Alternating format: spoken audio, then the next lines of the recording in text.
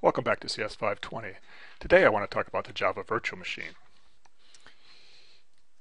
Again, we're going to contrast it with the toy machine we've seen already, the M520.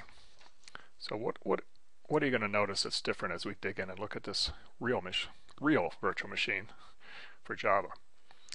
Well, first of all, it's a stack-based machine. What do we mean by that? Well, the operands are implicit to the operations, to the instructions, and this allows for more compact programs. Let me show you an example. In VM520, to add two integers together, we said add integer, and we specified two operands, register 5 and register 6. In the JVM, in the Java Virtual Machine, as we'll see, we'll just have to say integer add. That's it, because there's an implicit stack inside the virtual machine, and when we do an add, we're implicitly adding the top two operands on the stack and putting the result back onto the stack. So we pop the two input operands off, add them together, and then push the result back. So the operands are always explicit. This means the programs can be more compact because often we just represent the opcode and don't have to represent the operands. So that's one difference that we're going to see. What else is going to look different? When we look at the actual program encoding, how the instructions are actually encoded, we'll see that the JVM has variable length instructions. So there'll be instructions that are just 1 byte long, like the integer add we just looked at. It's just 1 byte and it just specifies the opcode.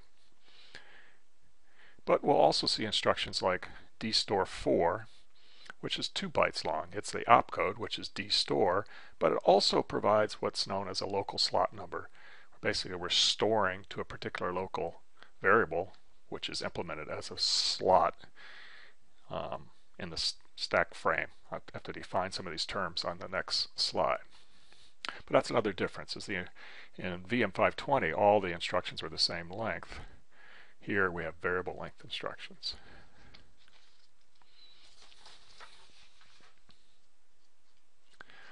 So what are some of the key runtime data structures inside the virtual machine? Well, we have a program counter, like always, right? It's the address of the instruction currently being executed. Nothing new there. On this machine, we have a stack.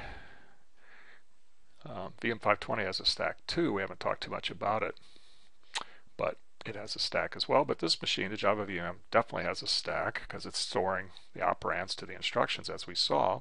But more importantly, it stores frames.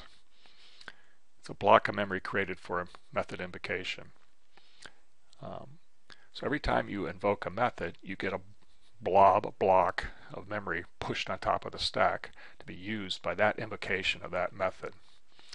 And the stack frame contains local variables. Those are the local slot numbers that the store instruction was referring to on the prior slide. We have partial results. These are the operands being pushed onto the stack and then operated on to implement an expression. And then also we have return addresses, because when you call a method, you have to remember where to go back to when the method completes. That's called the return address. So why do we store frames on top of a stack?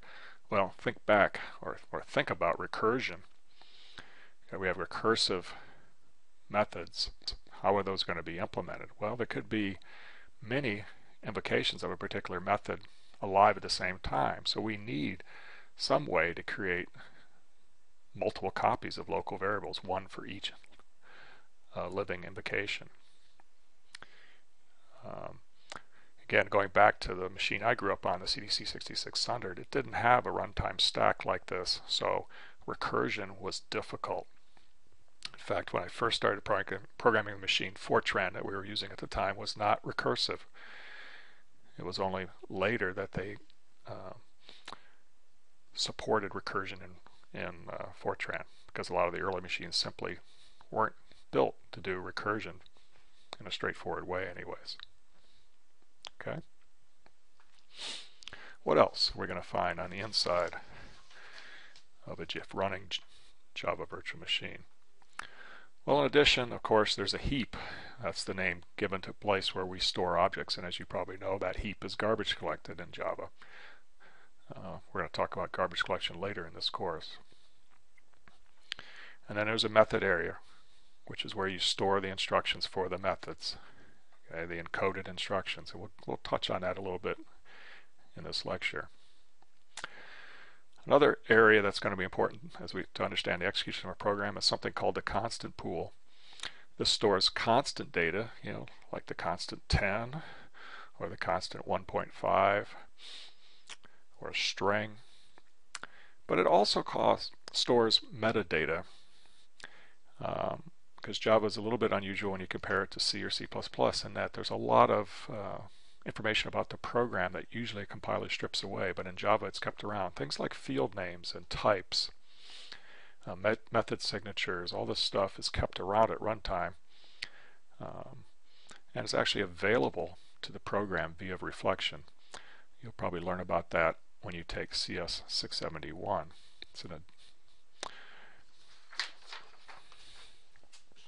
Alright, so to study the JVM, we're going to look at a very simple example program. Program computes pi, and it does numeric integration. So it's actually computing the integral over the interval 0 to 1 of this function of x. Turns out if you integrate that, in other words, compute the area under the curve in that interval, the value is pi. So what's numeric integration? Again, it's the idea of approximating the area under that curve, and we can just do it with by computing the sum of the areas of a bunch of rectangles. So we divide the interval 0 to 1 up into a bunch of subintervals. If we compute the function value at the midpoints of these subintervals,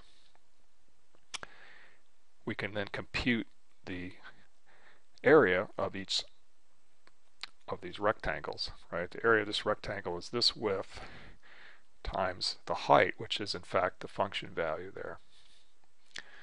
And we can compute those areas for all these subintervals, for all these rectangles, and then sum them up, and you'll see it will give you an approximation to the area of the curve. Sometimes the area of this rectangle is probably a little bit more than it should be.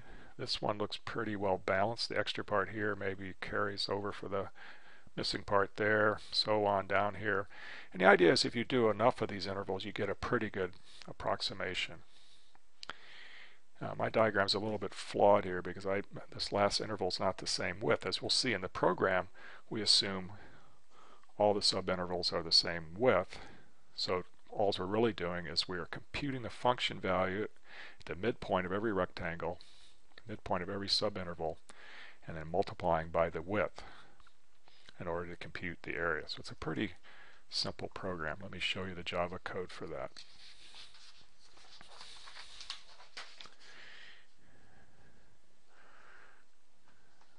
Okay, so I've just defined a class pi, and it just has a main method here, which does what I just said. It basically has a for loop to loop over all the intervals. In this case, I'm using 400,000 intervals. This is actually evaluating the function. This is the 4 over the 1 plus x squared. And I'm updating, I'm giving a range of x by just using the width of the interval, which is just 1. That's the interval 0 to 1 divided by the number of intervals. So the width of a subinterval is that value. I start my x value out down here close to 0, and then I'm just incrementing x at each iteration of the loop by the width. In the middle here, in the middle of this for loop, then I'm computing the sum of all these function values, and finally I just multiply by the width in order to get the final area. And in essence, I've factored out, rather than doing the multiplication every iteration, I just sum up the function values and then multiply once and then print out the result. Okay, fairly simple program, and what I'm really interested in is not that program per se, but rather looking at how that program is implemented inside the JVM. So given a Java class file like that, sorry, a Java source code file like that, right, this is probably called py.java, right, and I can compile that.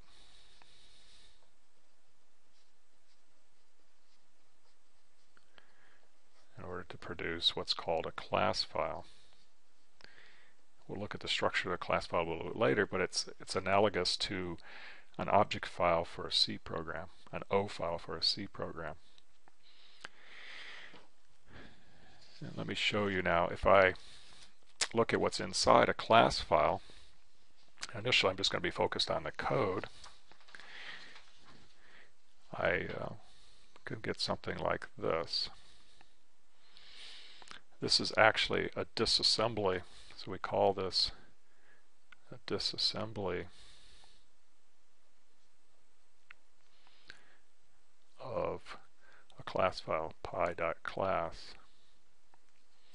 Basically, I'm taking that class file and dumping it back out in human readable format.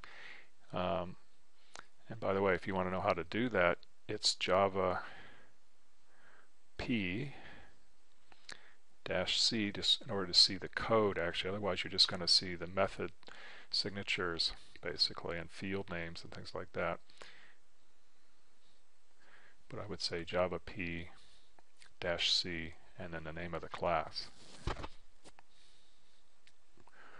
Okay, and I'm seeing a dump out of, in this particular case, mostly I'm seeing the code, which is what I'm interested in. Again, we'll come back and take a quick look at the structure of a class file at the end of this lecture.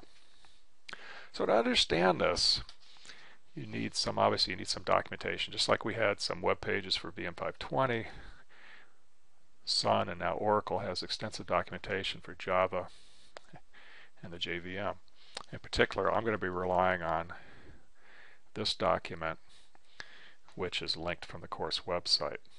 And to me, this is a tremendously easy to read document. It's very precise. If you have to actually do some programming surrounding the Java virtual machine, you'll feel lucky that you have such a well specified, well written specification for the JVM. So you might want to take a look at that. I'll be showing you pieces of it as we go along. Okay, so let's go back to this program. Again, this is the disassembly. So we're looking at the program below the Java source code. We're looking at what the Java source code is compiled into, and then what's actually executed on the JVM. Remember, the JVM is a virtual machine, so these instructions don't execute directly on top of your Intel machine. Rather, there's a program, a mix of C and Intel assembler, that's written to provide an implementation of the virtual machine. Okay. First, we see the constructor up here. I'm actually going to skip the constructor. It's a default constructor provided automatically by the compiler because the programmer didn't specify one.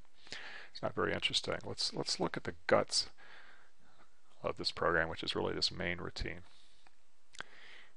Okay.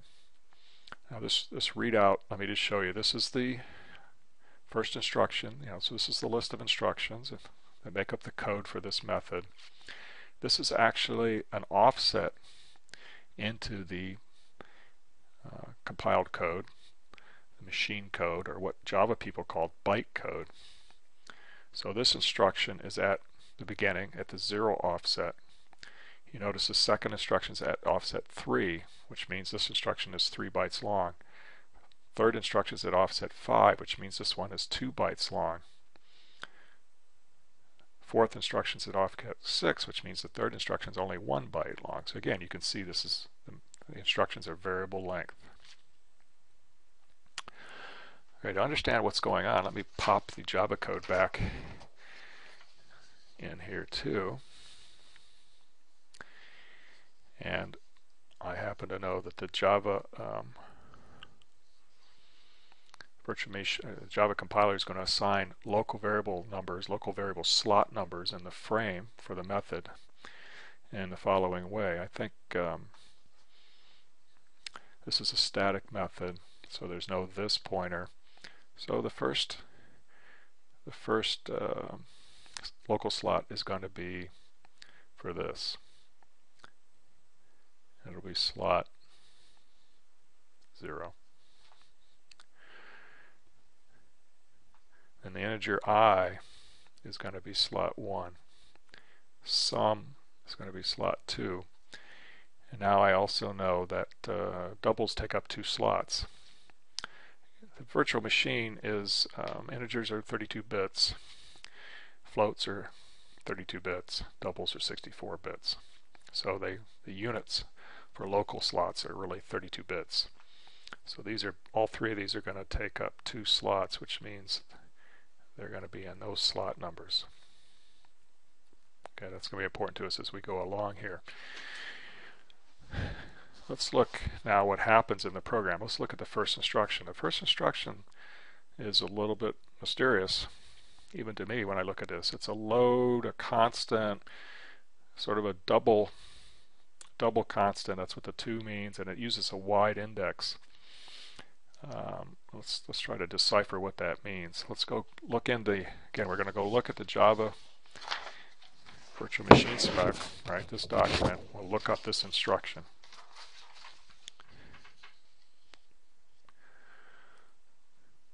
Right, and it tells us, first of all, what it does is it pushes a long or a double, so an 8-byte quantity, from the constant pool, and it uses a wide index. The format of the instruction is the opcode. The first byte is an opcode, and then it's 2 bytes for an index into the constant pool, and that's what they mean by a wide index. It means that the index consumes 2 bytes in the machine code. Okay. And they also provide us the encoding for the opcode. It's hex 14. And they describe exactly how the instruction works, including how you put these 2 bytes together. Right, the first byte is shifted over by 8-bit positions, and then the second byte's ORed in underneath. So this means, if you think about it, this means it's big endian. Right, that 2-byte index gets put together. The first byte is the high byte, the second byte is the low byte. Okay. So the disassembler then tells us actually that it's written to be load a constant at index 2, and the disassembler goes out to the constant pool and actually looks up and finds the value. It's this value. And what the heck does that have to do with the source code? Well,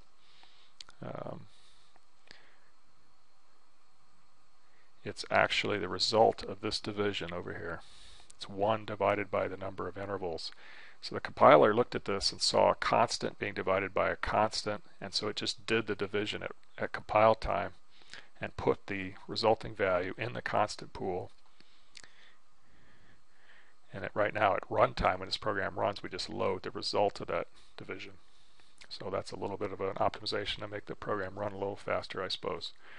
Not very important here, but it might be important if it was in the inner loop of some computationally intensive program.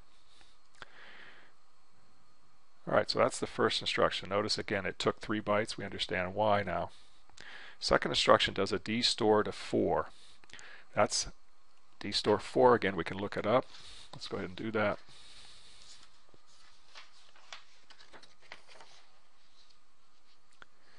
We look it up and it tells us that dstore stores a double into a local variable.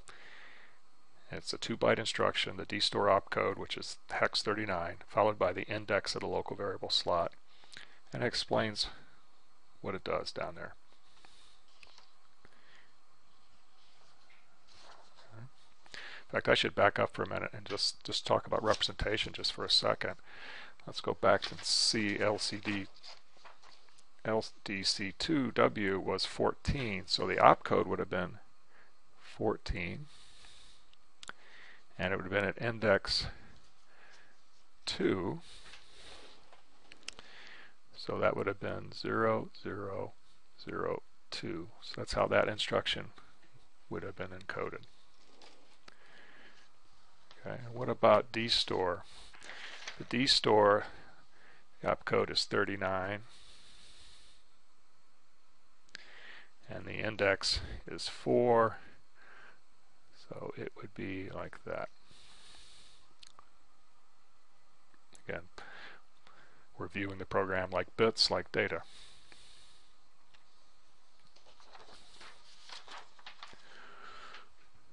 All right. Notice that those two instructions there implemented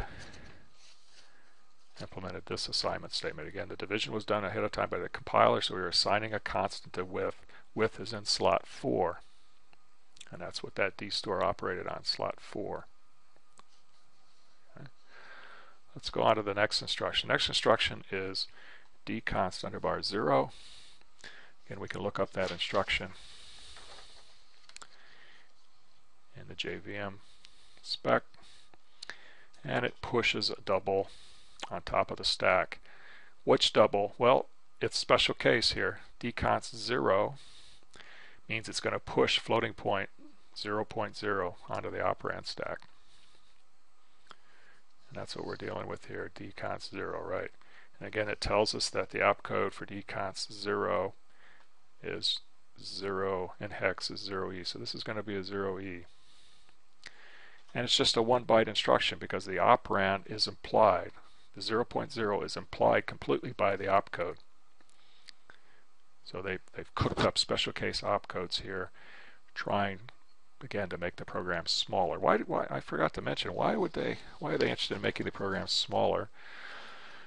Well, the smaller programs are going to be take less time to read them out of memory, for one thing.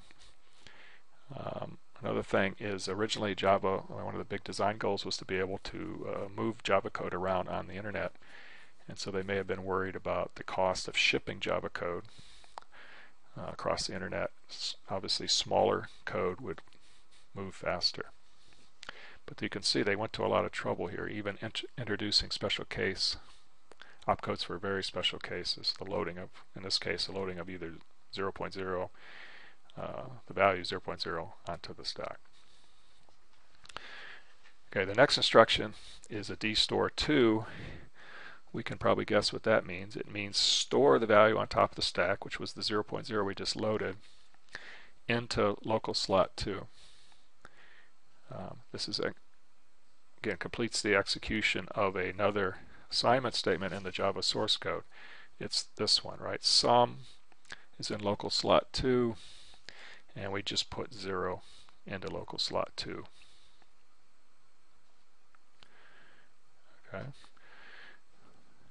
Let's look at another one.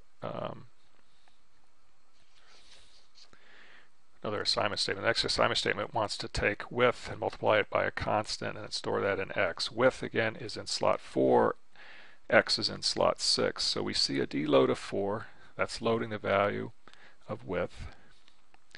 You see the load of a constant. So now we got two values on top of the stack, and now you see one of these short opcodes. Dmul is a short instruction. It's just 1 byte. And it's multiplying the two values I just pushed on top of the stack. So those two values get popped off, multiply gets done, and the result gets stored back on top of the stack. And then we see a dstore to 6. Again, 6 is the local slot that x has been put in. So we're storing that value back to x. Okay. Let's go a little bit further. I don't want to wear you out or bore you to death, but let's look a little bit further. Let's look at how the for loop is implemented. What we're seeing here is iconst 0, so the integer value is 0. You can probably guess that's what that means. It's being loaded on top of the stack, and I immediately store it in local slot 1. Well, local slot 1 is where I has been placed. So that's the initialization of I to 0, the first part of the for loop.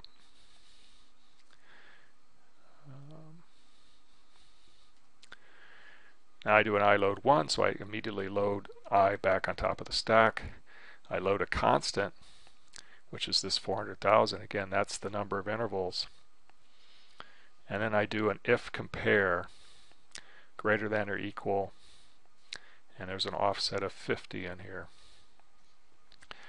This is the implementation of this condition, but it's sort of the reverse. Right? The condition says if I is less than that, I want to do the body of the loop. What the compilers decided to do was put an opcode out here that says if I is greater than or equal to intervals, I want to exit the loop. And 50 is the exit point of the loop. So what we're doing is we're coming way down here into the code to 50, which is going to be after the end of the for loop. You can see right before that instruction at address 50 is a goto 17, which is to come back up to the test. So a goto is what it's like, it's a jump instruction. It sets the PC back to 17 by coming up here, which is the start of where the loop condition is evaluated. Okay. However, let's look at how these instructions are actually represented. We go look at the if integer compare instruction. Again, we're doing greater than or equal. So that's an opcode of A2.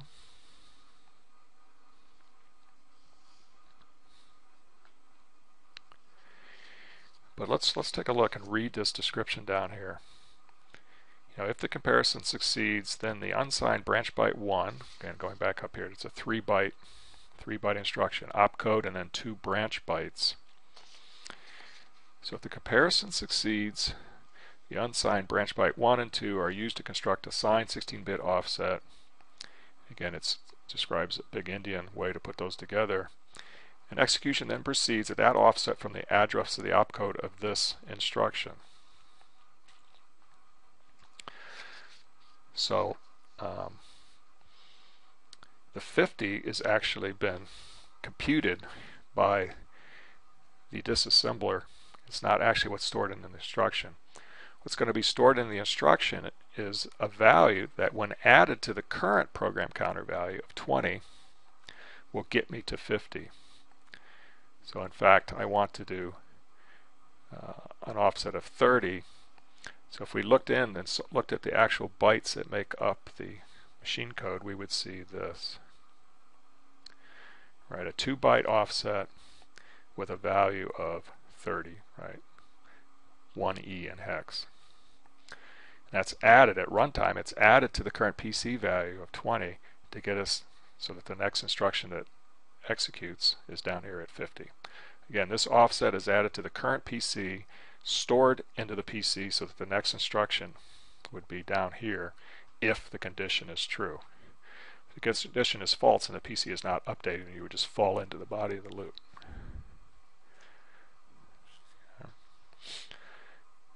Alright.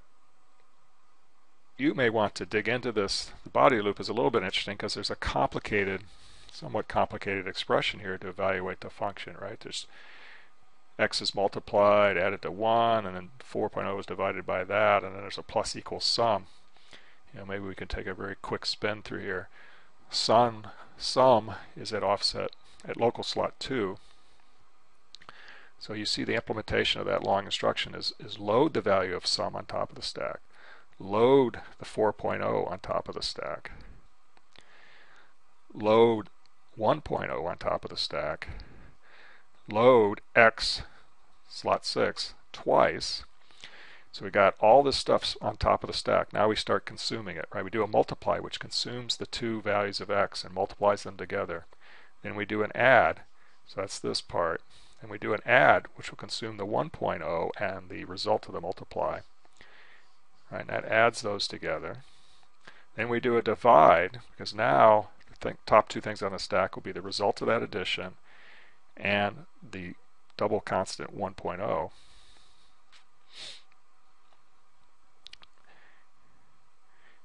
I think I may have said that wrong. The thing on top of the stack now will be will be the 4.0 from here that will then be divided into the result of that addition. Then we'll do a d-add, which is the add inside that plus equal. So we're adding it to the value of sum that we put on top of the stack at the beginning of this. And finally down here we do a d-store to store the result of that second addition back into sum. So you look at all of these instructions here are to implement that one assignment, that one plus equal assignment. Okay. Alright, so I guess might as well just complete this. We can look at these last few things. So the deload 6 is to load sum again. This is the load width. We add those together and store it back into, sorry, this is the load x and the load width. We add them together. That's to do this. And then we de-store it back into x. So that is to do the second statement inside the for loop body. Alright, then we have an increment of I by the value 1. That's to do this part of the for loop header. And then we have the goto 17 to jump back to retest the condition up here. Again, we look at the goto 17, we'll see, look at the goto instructions, we'll see that the instruction itself won't store 17 in here. Rather, it will store something to be added to the PC to get 17. This is a backward branch, so it's going to have to be negative. Right, I've got a current PC of 47. So the current PC plus some offset in order to get the new PC. The current PC is 47. We want to go back to 17. So I've got to do minus 30 here.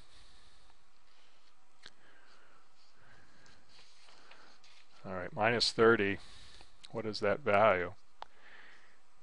Well, positive 30, as we just saw, was 1e. So there's 1e. I have to do the 2's complement. So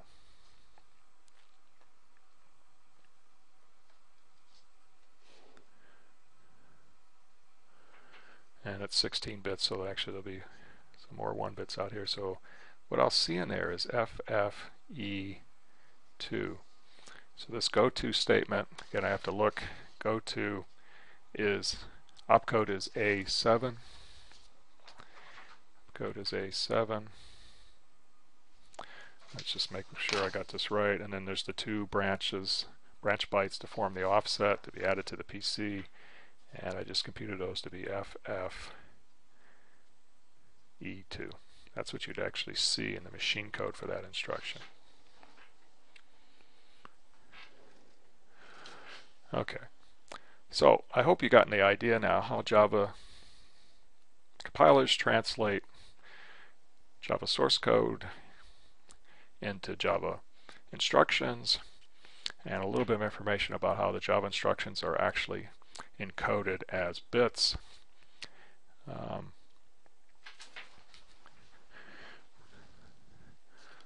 Let's finish up by looking at what a class file looks like.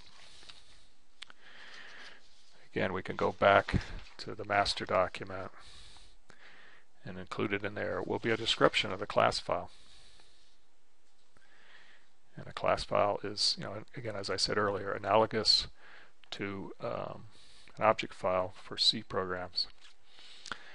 And this defines the overall structure. There's these U2 and U4s are 4-byte unsigned integers or 2-byte unsigned integers. And there's some more complicated structures in here. I'm not going to dig into all those details right now. But if you look at the big picture, you'll see there's a magic number on the front to help software to quickly identify if something is definitely not a class file. There's also some version numbers for, what JVM this class file was produced for. And then there's basically the four big one of the four big sections, right? The constant pool that we talked about. This is where all the constant data is stored. There's some access flags, some information about the current class and the superclass. And there's interfaces defined by that class, the fields defined by that class, and the methods defined by that class. And inside here, you'll find, kind of buried inside here, you'll find the actual bytecode that implements the method. So if we do an OD dump of the class file for this Pi program, it's going to be a whole bunch of bytes.